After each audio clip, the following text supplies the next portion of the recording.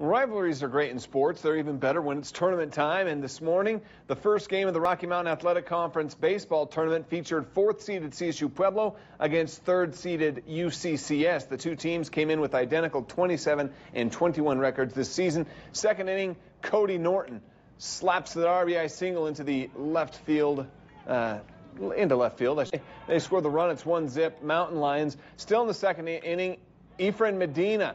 How about that? 2-run homer to those bleachers and left.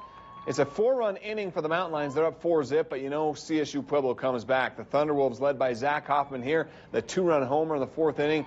They go on to take the lead, and the Pack would cruise from there for the 11-5 win.